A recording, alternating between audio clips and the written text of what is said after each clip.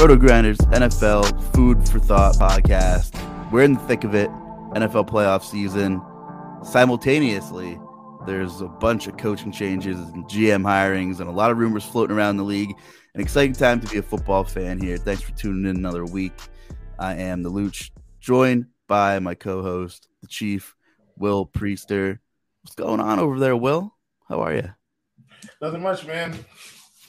Another day in the office, another day in paradise. You know, when you get to do sports for a living. I've been, doing sports my whole life. So, a good chunk of it via playing sports.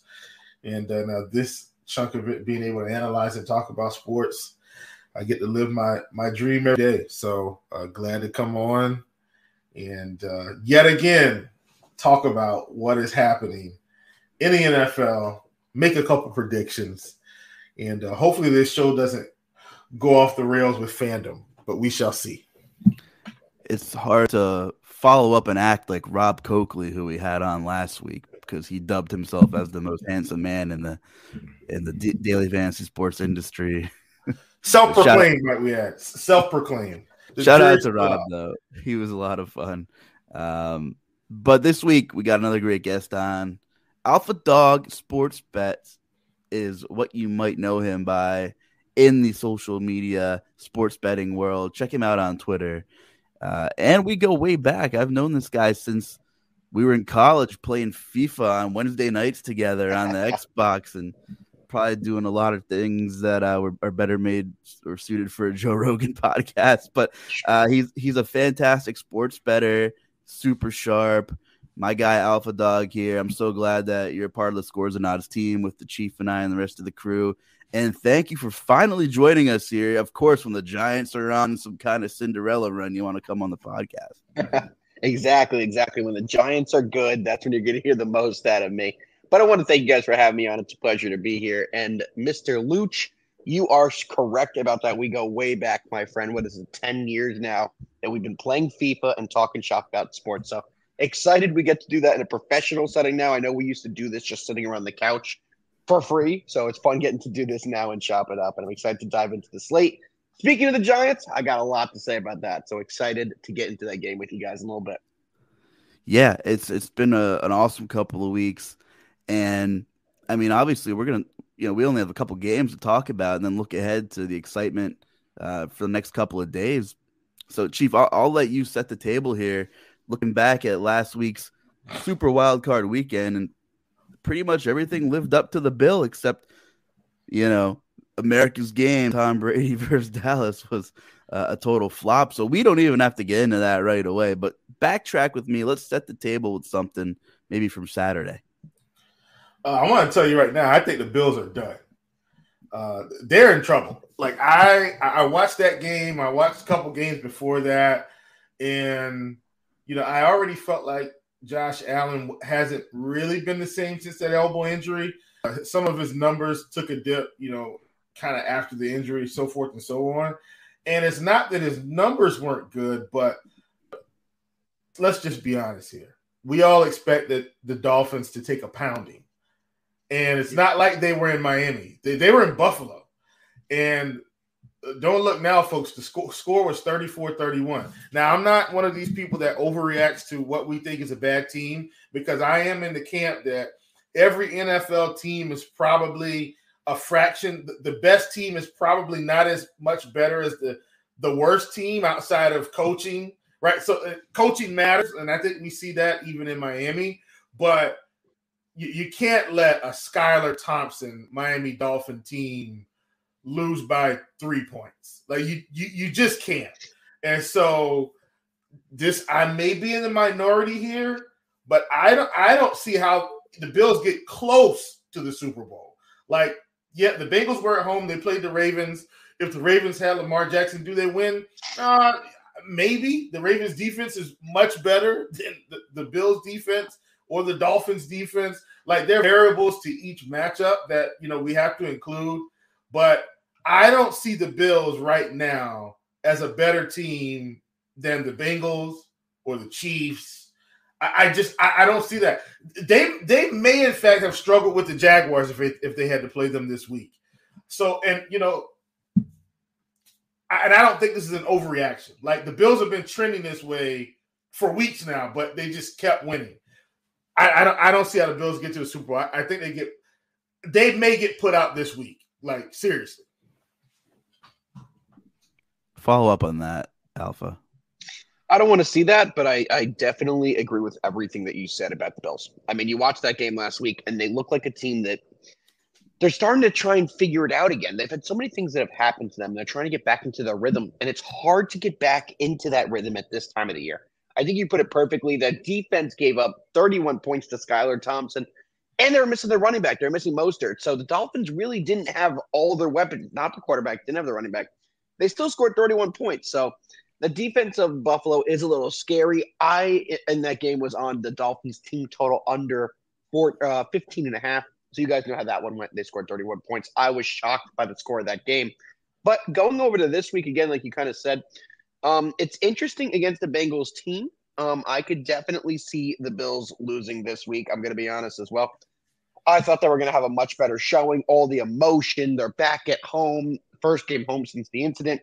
And they come out and play like that. So I'm not very confident in them. And to me, that was just the craziest game from the opening weekend was probably that Bills-Dolphins game because it was the most unexpected, in my opinion. Can I just put one other little thing out there in the atmosphere before we get to that part? Like, go get the Bengals plus 5.5 right now. Like, I think they're going to win this game straight up. Just go grab it right now. This is insane. Like, there's no way the Bengals should be like, if it was plus 2.5, okay. Like, I understand Buffalo's at home. You're giving them a field goal. No way can this team be favored plus 5. Just stop it. Like, just stop it. Are you buying the hook up to 6 or are you going to take it to 5.5? 5.5 is probably my limit.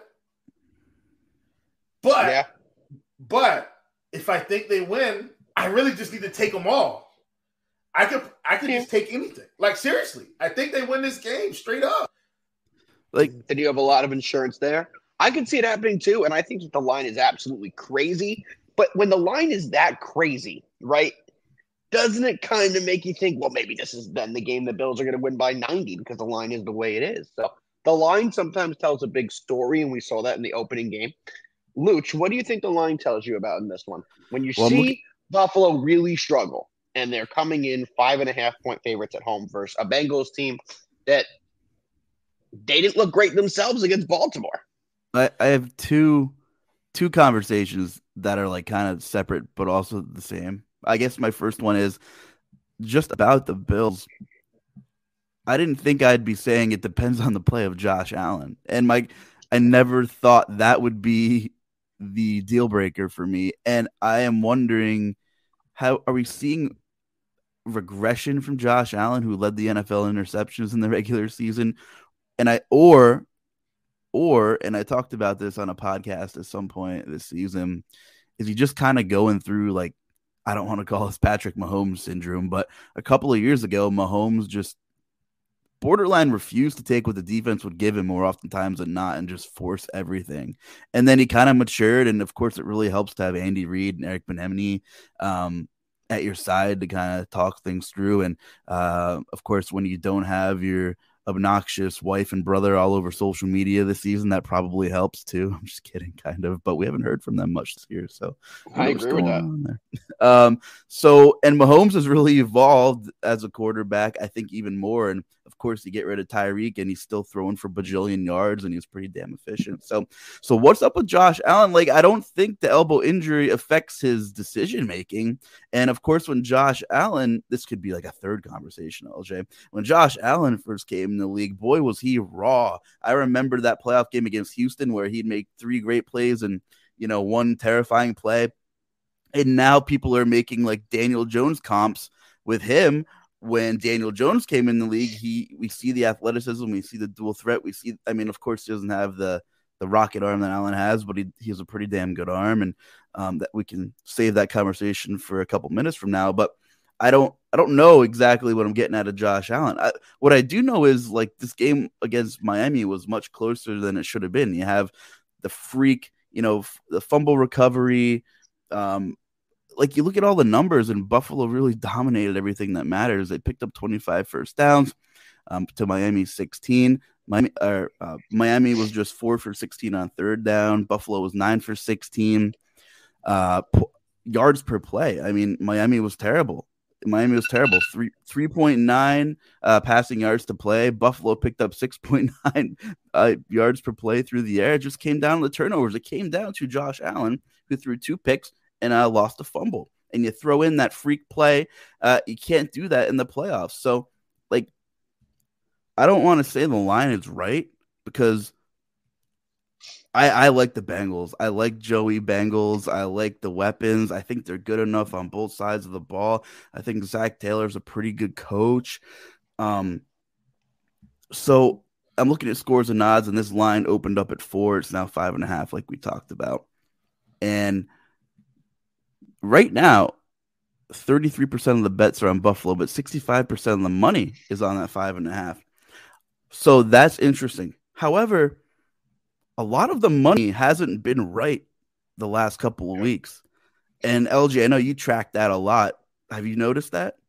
Absolutely. What's up with That's why immediately I said, when the line tells you, if the line feels a little off right now, that's the line you have to be playing. It just, the way in the NFL works in the playoffs. And this one, to me, is just too many points. And I think that you have to take the Bengals in the spot. Like we said earlier, I think this should be a 2.5, 3, maybe 3.5 point line.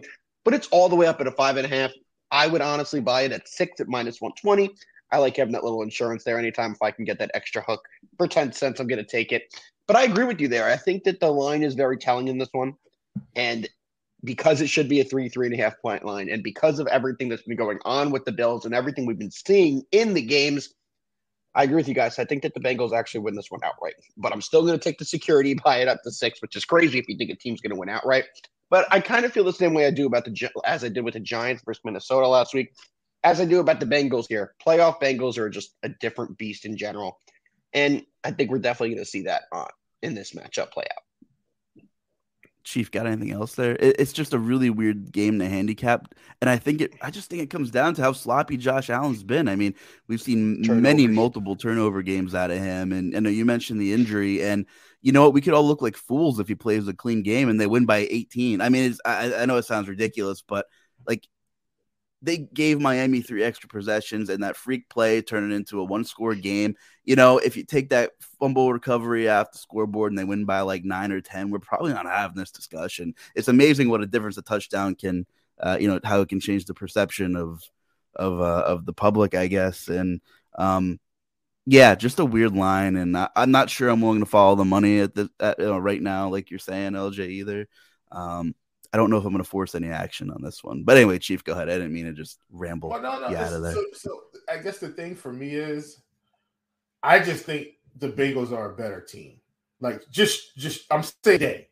If you'd asked me this week 3, of course I'm taking the Bills, right? But we're not in week 3. We're in the divisional round, and the Bengals have essentially been on an incline since probably week 8, I would say. Like, that's pretty much been their trajectory, even with Jamar Chase being out for like 4 or 5 games. Like, they've still been on an upward swing, and I think this is the Bills. Like, I feel like they're stuck now.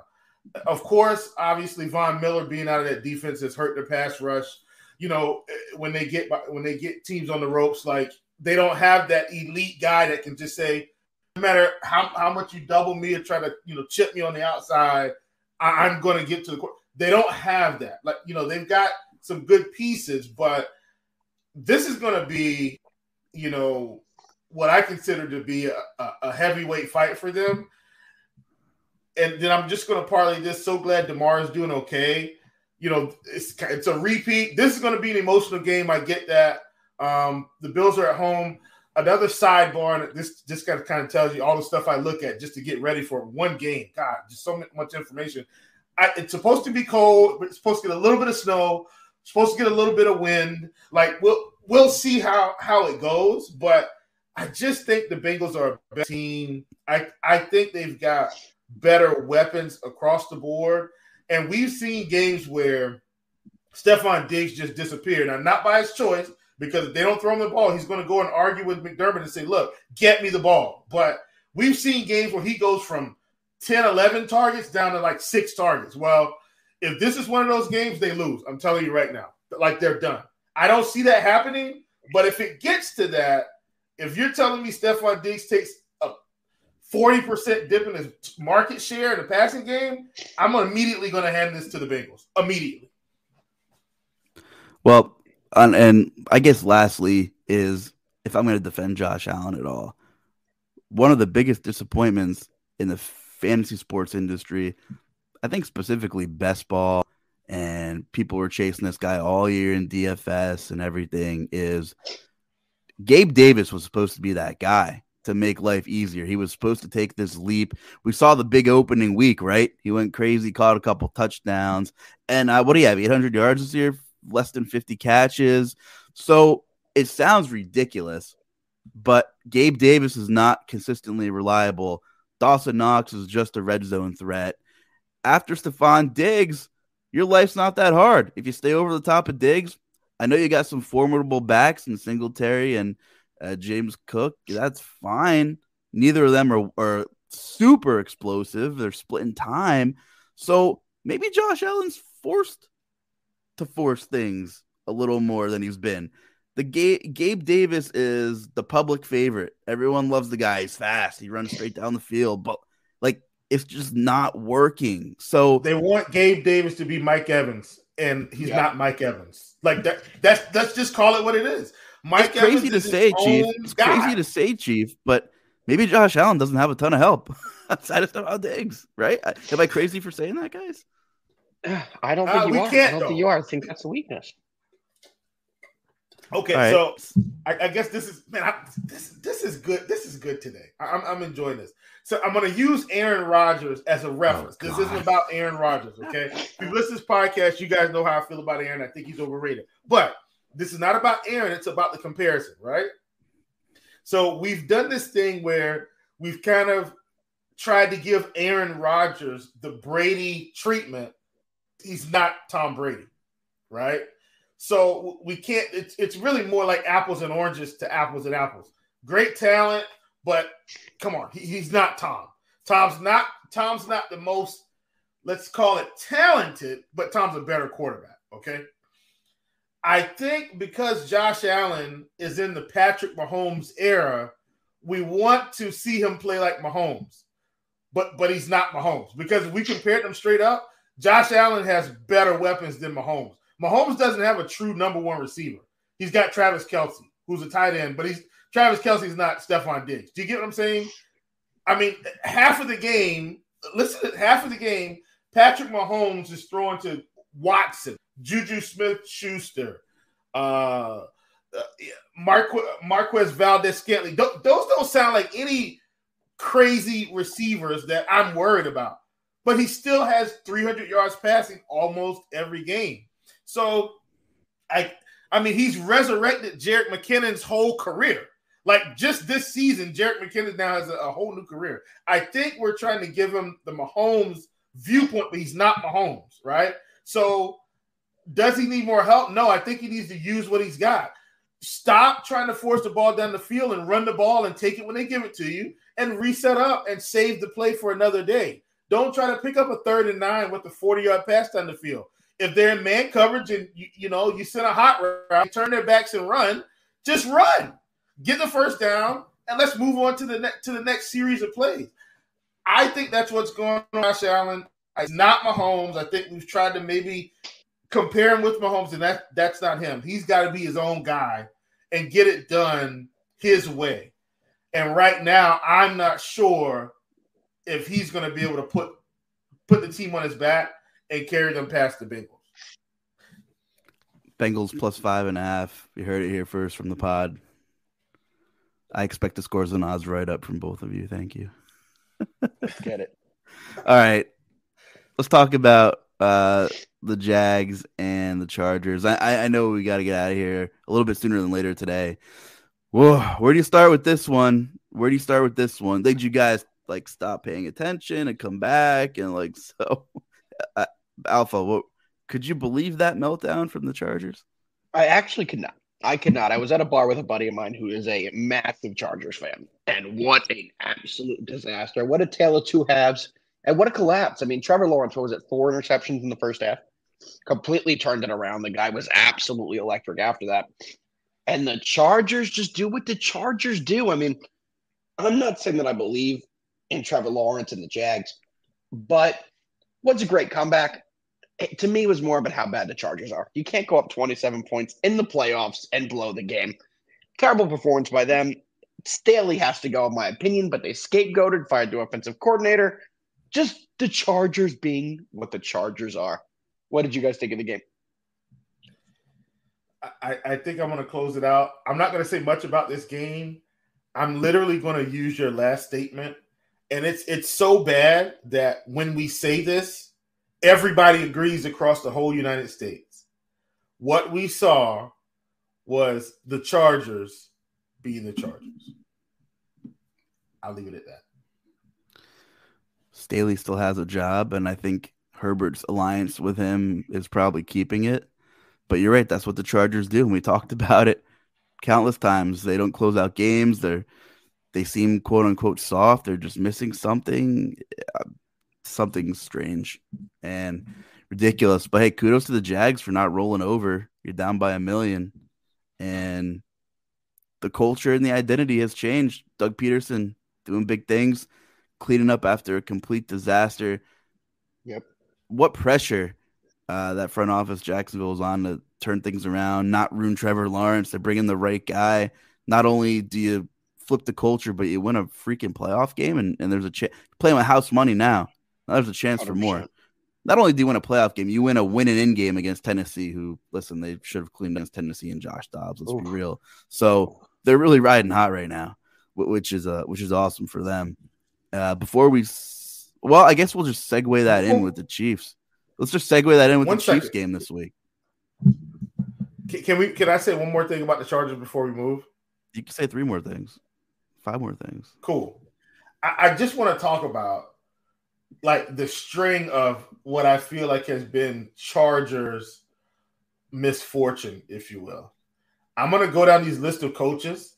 And so something is going on with the Chargers organization. I don't know if it's the front office. I don't know if it's ownership. I don't know if a black cat's running around there. But I'm gonna rattle off these coaches, and then you're gonna basically see that it's been the same result for the Chargers for like a day. Marty Schottenheimer, same results.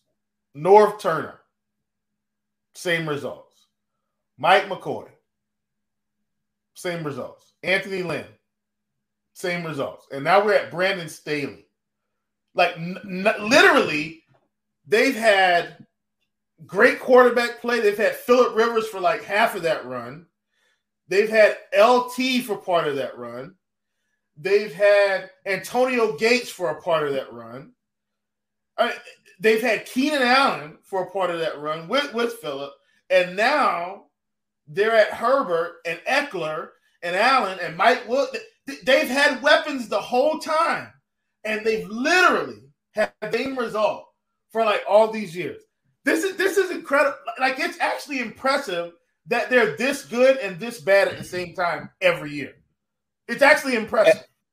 At least they're consistent. They're consistently going to break your heart every year. One of my closest friends is a Charger fan. And this dude has been through hell and back. He's at the bar the other night. They're up 27-0. We're ordering appetizers. We're getting more drinks. Everyone's vibing. It's a good time. He's going to win. Chargers are going to win. We all bet the Chargers with him. And slowly but surely, the Chargers are doing exactly what you said. They're doing the Chargers. And the mood and the environment in the bar just kept going like this, down and down and down. And the score just kept closing and closing and closing until the Chargers went full Charger. Well, I'd like to say this. Like, you gotta make changes to the defensive team, the defensive coordinators, the whole nine. You have a defense on paper that features Joey Bosa, Khalil Mack, Derwin James, and Asante Samuel, and you just get beat up week after week, and you give up a bajillion second half points to the Jaguars, one of the biggest meltdowns of all time. I mean, it works both ways. The offense got sustained drives. I get it, but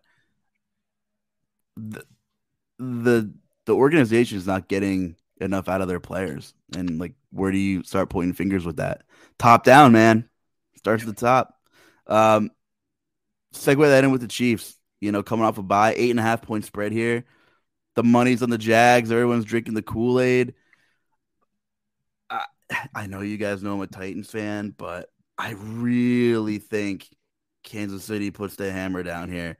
I'm not saying it's going to be a blowout, but I think they win by 10. Yeah, I can see that for sure. My favorite angle on this game is definitely going to be the over. We all saw what that Jaguars defense is capable of in the first half. We saw what their offense is capable of in the second half. And we all know the Achilles heel of the Chiefs is that defense. Their offense is going to put up 1,000,000 points. But can they keep the other team each week from putting up 1,000,000 points? That's always the story you're going to get with the Kansas City Chiefs and the way they play. And this one, the total sitting at 52.5. I think we're going to see this game closer to 60, if not surpass that 60-point total. We're going to see a lot of points. So my actual favorite play of the weekend is going to be the over in this matchup. Yeah, and Chief, if you like Kansas City with the lead, the Jaguars are going to have to keep pace and throw the ball. And as good as Lawrence has been, he's not perfect either. It could be a couple of sloppy touchdowns trying to play catch up one way or the other.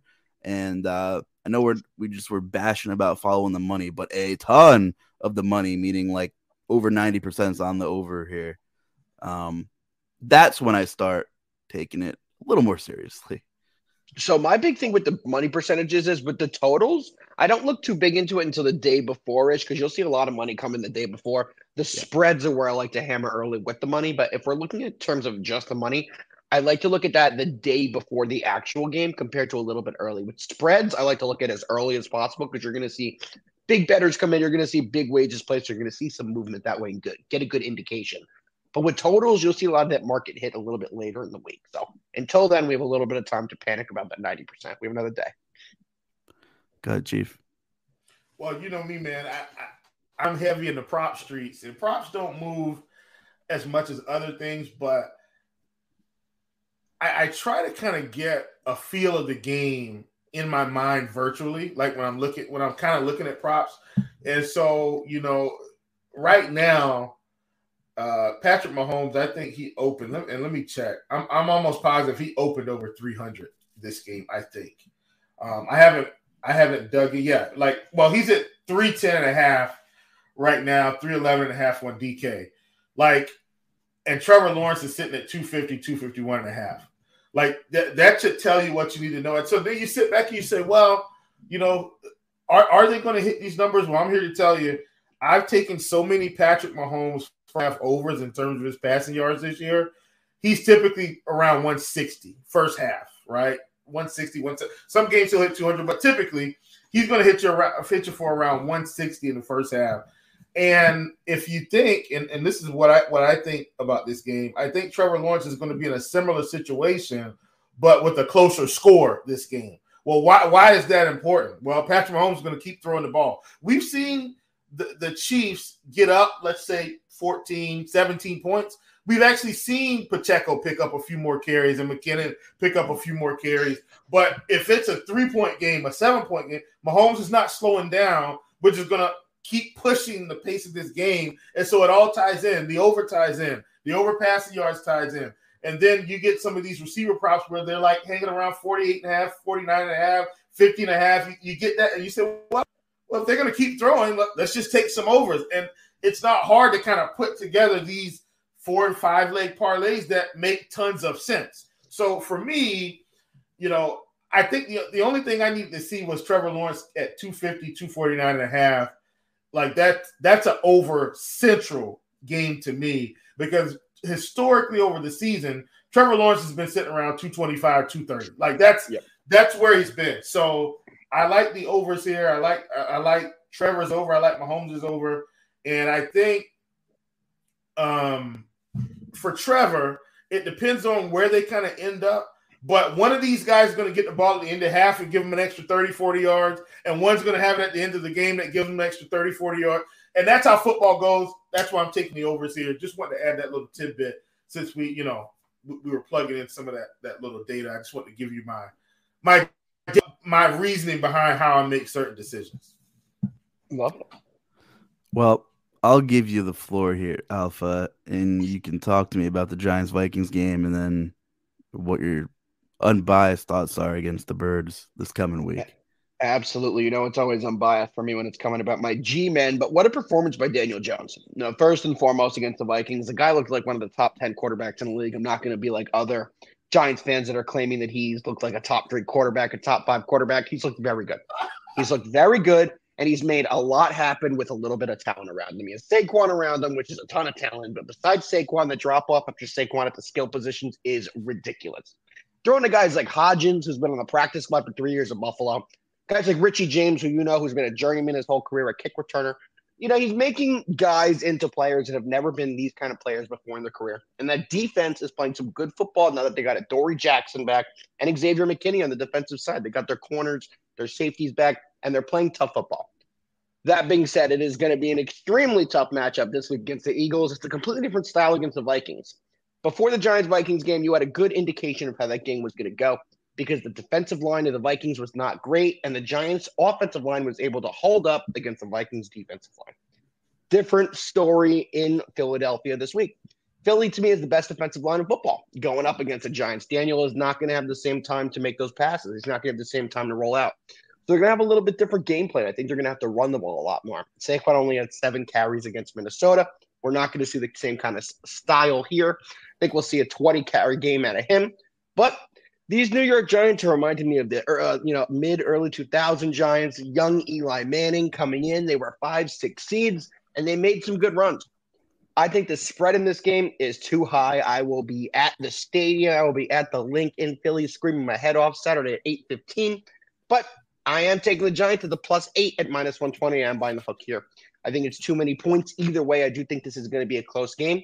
And these teams are kind of trending in different directions. The Giants are kind of hitting their stride. Daniel is peaking at the right time. And Jalen's coming off a pretty, to me, serious injury concern. I'm not sure he's going to be 100%. It seems to me like Jalen Hurts kind of peaked at the beginning of the season. He was playing his best football in the early part of the season, and he's trying to regain that form while the Giants are currently in that form. So I would not be excited if I was an Eagles fan. I would be a little bit nervous. I think Big Blue can get it done. And that's my 50% bias, 50% non-bias opinion. That's fair. Let me hop in here, and I'll throw it over to Chief. First of all, Daniel Jones would beg to have Josh Allen's weapons, probably. You're absolutely right. And Chief and I have talked about in this podcast, the way to beat the Eagles is to run the football. The pass rush is great. The linebackers are a little bit iffy. Out of all the playoff teams that are left, Eagles are the worst. They are an average run-stopping team. The Giants run a lot of gap, and we'll see how the Eagles can defend that. But I think we're going to get a heavy dose of Saquon, and we'll see how that unfolds. Good, Chief. What are your thoughts on this one? So this is the weird game of the week for me, to be honest with you. Like, this is the one game where I think it could go either way. And it's interesting because we saw the Eagles offense, in my opinion, take off earlier this season with A.J. Brown, right? Hurts running the football. And then, we had this injury to Hurts that pretty much sidelined him a few games at the end of the season. And then he comes back and he's playing a Giants team that pretty much is resting everyone. And then he's also playing conservative. They just want to win so they can keep the home field advantage. I think the Eagles game, if they have more ball control than they have typically in the season, right? Like less explosive plays, more ball control. I think that's their way to win this game. To put a little bit of pressure, like let's say they can have an 8-minute drive, right? As an example, score a touchdown. Because the Giants want to sustain drives too. But let's say the Giants have a 3-4 minute drive, but they can't put any points on the board. As an example, they go for maybe 30, 40 yards, and then they have to punt. Okay. And then the Eagles have a 6-minute drive, score a field goal. Giants get the ball back. They have a 6-play drive, minute and a half, 2 minutes, whatever. Can't put any points on the board. Eagles then get the ball, have like a 5-minute drive, score a touchdown. Now we're sitting at second quarter, 6 minutes left. It's 17-0.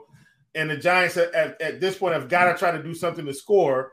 So what are they going to do? They're going to play their best game script that they have, right? They're going to ensure that we get 3-7 something, but we got to call our best spot of the game here. And we end the half at like 17-7, right? So somewhere around there. Now I'm really afraid. Here's why. The Giants are playing with house money now. When they come back out, they've got nothing to lose. You get what I'm saying? And the Eagles are just going to try to stay on schedule. And I know I'm kind of talking a lot of coach talk and football talk here, but the Eagles have to try to cover up Hurts' injury if he's still hurt enough to get him to the next week. You get what I'm saying? Like, where I don't think we're going to see full-blown Eagles explosive offense here. I think they're not conservative, but dialing back just enough to try and get the win rather than risk his season. If that makes any sense. And I think that's why I'm so in between on this game, because I'm just not sure how Hurts is actually going to play. Like, for them to win, I think Hurts has got to run the ball 12 times. Is he going to run it 12 times? Exactly. I don't know. You know what I think they're going to avoid? I heard this I can't even take credit for this line because Booger McFarland, who I hate giving credit to anyway, was on ESPN yesterday, and he was saying if he was Dexter Lawrence, Leonard Williams, some of these big interior defensive linemen for the Giants, you get your hands on Jalen Hurts, you're falling on his shoulder. And he said, that's not dirty. That's just how the NFL works. In the playoffs, it's win at all costs. So if you know that you're the Eagles, you're going to really want to limit his carries because one fall by Dexter Lawrence, who's a million pounds right on your shoulder, that's going to knock you out for the postseason if it's already tender and a bad shoulder. So are they going to protect him by not running the ball 12 times a game like you say? And I think that they're going to need to run him 15 times. And if they have to do that, is he going to make it through the game? So there's a lot of variables with Hurts in this one. I agree with you 100%. And by instinct, though, he might just take off when he has to. And that could either be a good thing or a bad thing for betting on this game specifically. Well, to me, that's different. To me, that's different. Let me tell you why. Because the off-script runs aren't what I'm talking about, actually. I know. They design quarterback draws, powers. Like, you'll see a guard pulling and this is for Jalen. Like, taking that part of the game away, like, you'll see them on 3rd and 3. They'll just run basically a quarterback dive. Like, you'll see one of their running backs basically hit the A-gap to clear out space for him to get it. Like, if they don't have that element to their offense, like, readily available, that's literally essentially changing their play calling on 3rd and 3. Like, you're taking away, let's say, 15% of their playbook for short down situations. Well, in football, that's a lot. If you think they're probably going to run average, I'm assuming run about 60 plays. So if you're saying you're taking away 10 to 15%, that's 6 or 7 plays. That's the difference between 2 or 3 first downs. Like, I'm really torn between how the Eagles are going to call this game if Jalen doesn't have the rushing upside as usual, because it is on his throwing shoulder. So he's got to throw the ball at some point. Like, that's the variable that I'm like, it's so tough for me to read the game plan. Like, I know what the Jaguars' game plan is going to be. They're going to be setting up this week to run a whole lot of 2-minute drill because that's what it's going to feel like if they let this game get out of hand. I know kind of how the Bills are going to run their game script. I know how the Bengals are pretty much going to run their game script because unless something just stupid happens, which I pray it doesn't.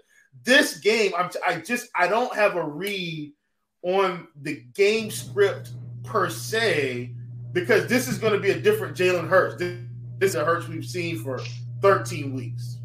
Yep. And in this spot, do you trust Nick Sirianni or do you trust Brian Daboll? Who do you think is going to come out with a better coaching game plan for their team? Honestly, God, it doesn't pain me to say this. I think the Giants are going to have a better game plan. They've played consecutive weeks. They haven't taken a break. They're in a groove. It's just a weird, like, this feels like when Luuch, I can't remember what week this was. It feels like the Eagles Commanders all over again, when the Commanders were just kind of on this uptick and they had a game plan and they stuck with the game plan. You looked at it in the game and you said, holy cow, the Eagles just lost to the Commanders. It wouldn't feel as shocking because clearly the Giants have been playing tremendously better, but it's got that grindy feel to it. If everybody can go back to that week where it's like, what in the world? I mean, the Giants, not the Giants, I think, God, the Commanders might have run the ball so crazy and hit them. And by the end of the game, they just wore that team out. And God, it could be like that this game. See, now you got me thinking the same way I took I might have to take the Giants plus 7.5. I think you've convinced me. Over here. The more I sat here and talked it through, it feels right though. Giants plus 7.5. Yeah, you're It's not just gonna too many points. You're not gonna like this, LJ, but I feel like the Eagles win, but the Giants cover. I feel like it's gonna be I don't know. I feel like it's gonna be a 23-21 game, or like we can't discredit how good both sides of the Eagles line is, offense and defense, and I feel like maybe that's just I mean, it's a gut call just based on that. It sounds kind of dumb, but like I would expect Miles Sanders to get a ton of work this week, just based on everything we talked about. So two former Penn State backs, going up against each other, kind of cool. It out. And I think it's gonna be a great game. I think the door is definitely open for the Giants to win outright. I just really I like getting the points there, but I still feel like the Eagles squeak it out maybe. But I think the game is a toss up. Truthfully, I think either team could really win, but I think the spread is outrageous. So I agree with you. I think the Eagles definitely have a chance to win this game. I think the Giants have a chance to win this game, but I think the 7.5 is going to be perfect. Yeah, we covered a lot of ground here, and so another game where the money was on Seattle and the points. I know Alpha has to depart soon, but if you want to give us your take on the 49ers in general, last week the money was on Seattle and the points, 49ers, and the 49ers made a pretty good statement, if you see what I did there. So you're buying into Brock Purdy and the Niners. What are your thoughts? So I've been saying this all year long, that the 49ers to me are the most complete team in the NFC. And another point about the NFC, man, the NFC has completely flipped it this year. To me, the NFC is scarier than the AFC, which is saying something when you see the team is on that side, but that's not the point here. That San Francisco defense is legit. And that Kyle Shanahan offense, all he does is design easy throws for Brock, simple plays for CMC, and the simplicity of that offense is beautiful. Like, there's no other way to say how simple and efficient that offense is with Debo back. That team is dynamic. I personally was on the Seahawks for the points last week. I ate that one. I was screaming at halftime. We were looking good. They played a great half, the Seahawks, and the second half, the 49ers just showed you what they do. So I think the Niners are going to get it done against the Cowboys this week. It's scary with the 3.5 points, though. So with saying that, I do think the Niners are going to win this game, but I'm betting Dallas plus the 3.5 because I do not think that either of these teams win it by more than 3. So I think we see this one end on a last-second field goal. We end this one close within that 3-point range, but it does end within the plus 3.5.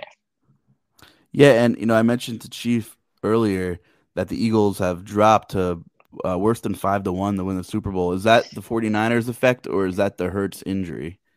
49ers effect, in my opinion. The defense is just playing out of their mind. They've been all year long, and Brock Purdy has the offense looking like any other quarterback who's been there for them. They haven't lost a beat with him being in the game. Except Trey Lance.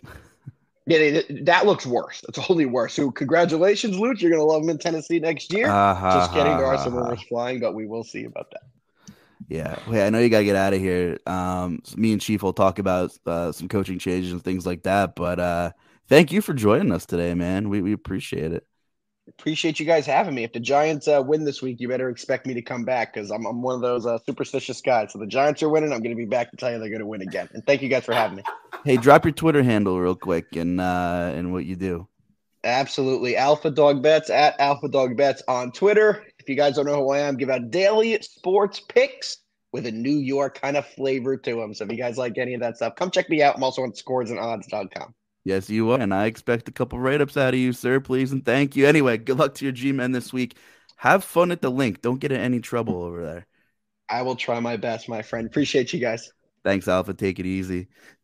Chief, the 49ers, man, I mean, they keep doing their thing. And I'm just so impressed with what they've built. John Lynch and company. And of course, Alpha made a joke here. Tennessee signed Rand Carthon as their GM, which I think is amazing. Anybody from the 49ers tree coming over makes me happy here. Just please don't bring me Trey Lance. But wow, you gotta love what the Niners have been doing here. If they keep winning, that kind of just throws out you need a franchise quarterback to win a Super Bowl. And I don't think the odds of Brock Purdy turning into Peyton Manning are great. I think maybe he's serviceable. He's in a fantastic system. The system also made Jimmy Garoppolo look fantastic before he got hurt. It did not make Trey Lance look fantastic. A lot to unravel here. You see, like, dang, like, so here's my question. Because look, and we've seen this before. A late round quarterback can be good in this league. Now, does that mean he's going to be elite? I don't think so. I don't think so. I don't think Brock Purdy is going to be elite and what I'm saying is he's not going to throw for 300 yards a game and 3 touchdowns, but he doesn't have to. All Brock Purdy has to do is make the right decision, which essentially, Luuch, is what any quarterback has to do. But coaches can open up the playbook when a quarterback is in elite talent. You get what I'm saying? Like, when you've got Patrick Mahomes, you can maybe add in a few more wrinkles that in otherwise you may not would have been able to do due to this quarterback's limitations or that quarterback's limitations, so forth and so on. You get what I'm saying? So, I think, is this a tribute to Kyle Shanahan's coaching? Absolutely. But I don't want to diminish Brock Purdy's ability to make good decisions, because that's what you have to do in this offense. Make the right read, get the ball out on time. What we saw in this past game against Seattle is he was able to make some of the off-schedule throws where the plays collapsed, the defensive end is in your face, and now you've got to get outside of the pocket or extend some plays. Like we saw it with a touchdown that he made to Eli Mitchell. He had to extend that play to put them in a position to get that going. Well, if he's going to play like that, hint, hint, now he's playing a different style of football. Do you get what I'm saying? He's not just sitting there and taking a hit, or he's playing with a little imagination. Let's call it that. And if he can do that in this offense, I will tell you right now, Brock Purdy starts next season. And if he plays well next season, as an example, they'll give him an extension. And they may not have to pay him what all the other top quarterbacks are paying, but he won't care. They just want to win football games. Do you get what I'm saying, Luuch? Imagine if they win this week and he plays well. By well, I mean 240 passing, 2 or 3 touchdowns, maybe an exception, but not a costly one. Maybe it's one in the first quarter or something where ball gets tipped and it's okay. If he wins this game and he's got the numbers to back it up, and you see the progression, the development still going, there's no way they'll be able to not name him the starter for next season. They've already got a good thing going. No need to shake it up. I think they're the favorite to come out of the NFC, and that's no discredit to the Eagles. But stylistically, I think it's a very fascinating matchup if the Eagles do beat the Giants. And I think the Giants are playing fantastic, but I wouldn't feel confident in them heading to the Bay. And if my math is right here, how would it match up? Wait, would they get that? Where would Dallas fall into this? Nowhere if the Niners beat them. So that's, do you have a take on the Niners Dallas game? I think the 49ers win. We saw Dallas. I'm sorry, go ahead, Luuch. We saw them absolutely lay the hammer down in Tampa Bay. And tell me about Niners Dallas, and then if you want to talk about Tom Brady and company, go for it. I think this is the toughest matchup that San Francisco has had to face in like 2 months. And I mean that. So, and here's what I'm saying. This isn't an indictment on San Francisco and how I feel about them. I'm saying like this is a much tougher matchup. And I'm going to work backwards here, Luuch, so we can just kind of talk about it. Not talk about it extensively, but work through the games, okay? So last week they played Seattle, who it's been good, but they're not stellar, right? Like their defense isn't great. They beat them 41-23. The week before that, they played the Cardinals. The week before that, they played the Raiders. 37-34 overtime win. The week before that, they played the Commanders, 37-20. Played the Seahawks again, 2013. The week before that, they played the Buccaneers. The week before that, they played the Dolphins. The week before that, they played the Saints. The week before that, they played the Cardinals. Like, you get my point here? Like, they've been on a run. And in the NFL, you've got to win the games that you're supposed to win. But you can't tell me that was a pretty soft schedule overall. And so what I'm saying is they haven't seen a team as good as the Cowboys since they played the Chiefs and lost 44-23. I mean, that's the truth. Like, as a team, Luuch, think about this. They haven't seen a team as good as the Cowboys since the Chiefs on October 23rd. We're pushing 3 months since they've seen a legit, like, contender. To that, you say what? I mean, you're right. You're absolutely right. They played the Dolphins. Yeah. And the Dolphins, that was like their second road game, I think, or first road game, second road game. So I get that, but they still won 33-17. And I know I interrupted you, so I'm going to cease from what you say to that. No, Dallas is tough to handicap here. Laying that egg against Washington was so strange. You know, they won by 2 touchdowns against the Titans, who benched everybody. They beat the Eagles and Gardner Minshew by 6. They lost to Jacksonville in overtime.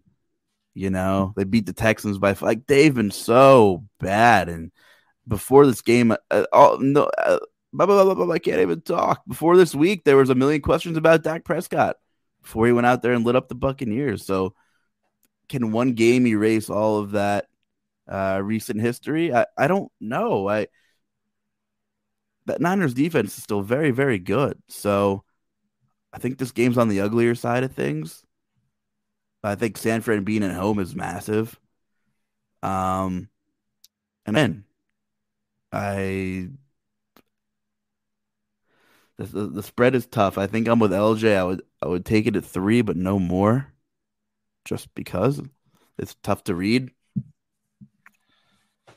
Christian McCaffrey being healthy in this scheme, with Debo on the way back, getting healthier, Brandon Ayuk and Kittle are playing just fine. I mean, that's a scary team. We could talk about Micah Parsons and that Dallas defense. Such a big part of Dallas typically succeeding is the run game, and I don't think they're going to be able to run the football against San Francisco. And then it falls on CeeDee Lamb and Dalton Schultz and Noah Brown and T.Y. Hilton. And I'm sorry, when you're signing T.Y. Hilton in the latter stages of your season, you're struggling. Yeah, you're reaching there a little bit. They're going to have to figure out a way to get Tony Pollard the ball in the air, out of the backfield, some design screens, things like that. Because I think Dak's going to be very one-dimensional, and I see him maybe forcing a few balls here that could get him in trouble like we've seen in previous weeks. That being said, I think Dallas will do some things defensively after the first couple of scripted drives that might give Brock Purdy some different looks that he hasn't seen. So I think we're in for a real treat here, but I like the Niners. Yeah, do I think the Niners are a better team overall? I do.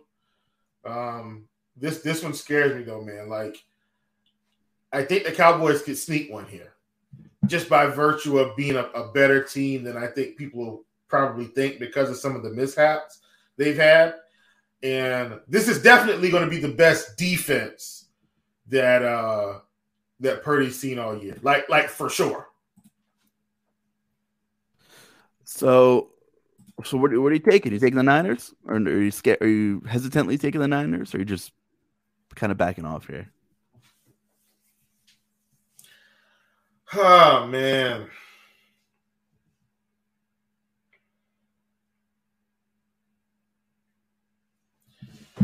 I think I'm hesitantly taking the Niners because they're at home, if that makes any sense. Oh, it makes a ton of sense. That's my read. I'm hesitantly taking the Niners because they're at home. So, do we want to talk about Tampa Bay and Tom Brady? Do we have to? Let me ask you this. Listen, man. It's. I think it's Tom's time to hang it up. I do. Like, he hasn't had the best season. I wish Tom would have just retired after the Tampa Bay Super Bowl. Like, I would have loved to just see him go out on top. You know what I mean? Like, just go out on top, man. Just go out on top. I mean, you have a decent amount of weapons. The offensive line's horrible. I think Bruce Arians leaving was a bigger deal than anyone wants to acknowledge. No discredit to Todd Bowles, but Bruce Arians was good at what he did, man. So I think he had a lot of stuff going on. The defense was finally healthy, and they played absolutely horrible. The defense has been not the best all season. I mean, they had some flashes here, but the defense looked terrible. I don't know. I don't know how to feel about Tom Brady. I really have to evaluate this before I give terrible input. I mean, you have Godwin, you have Mike Evans. You figured you should be able to make some noise. But the offensive line really was just that bad. And maybe the scheme was. I don't know. Byron Leftwich got canned. Was that deserving? I don't know. How much of the blame's on Leftwich? How much of it's on Brady? How much of it's on the offensive line? How much of it's on Todd Bowles? I don't know, Chief. It's a lot to digest, and I'd really have to take a couple days to look at a lot of stuff, I think. Yeah, man. I think Tom needs to hang it up. I really do. I think this is the end. We'll see. It's going to be an offseason of anticipation by the sights and sounds of the betting boards and social media. There's no inclining that Tom Brady is going to be done, though. Everyone's talking about his next team already, but we'll see what happens. His next team needs to be picking up a Madden controller and playing football at home. Like, don't get on the field, buddy. He's going to be broadcasting. He's got that deal lined up, you know? Oh, boy. You got any GPP food of the day or story time? Nah, man, not currently. I think my GPP food of the day is going to be that we I want to come back and talk about this wedding, our catering at our venue at some point whenever we line that up. I think that's going to be a good one. All right, cool. I was in Atlantic City for a birthday Saturday, and I know they say what happens in Vegas stays in Vegas, but apparently whatever happens in Atlantic City comes back with you, because I've been sick as a dog this whole week. So excuse me if I'm a little bit more Al Pacino raspy today on the mic. But before I felt like complete death, Saturday we did go to a pretty. You don't expect to find good barbecue in Atlantic City, but at the Tropicana there was actually some decent barbecue food, and we stopped at this place called Wild Honey Smokehouse. It's had some of the best smoked sausage I've ever had. Good stuff there. Had some good brisket. The girls had a split amongst a few of them 100-ounce party pitcher. So of some cocktails. So definitely a place to if you want to get the guys fed and get the girls some drinks, check out Wild Honey Smokehouse at the Tropicana, Atlantic City. it's a win-win for everybody. The girls are happy. The guys get to eat some good smoked food, which you really can't find up north here. I know you got smoked food and a barbecue at your disposal down there, Chief. So I can't even go toe to toe with you in that conversation. Yeah, man.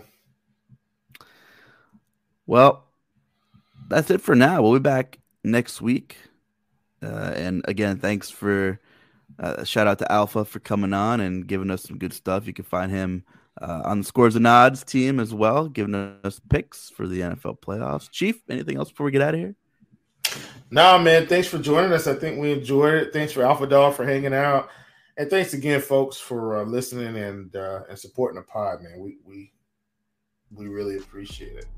We definitely do. We wouldn't be here without you guys and gals. And without further ado, for the Chief and for Alpha, I'm the Luuch. Enjoy this week of playoff football and stay well, everyone. Thanks.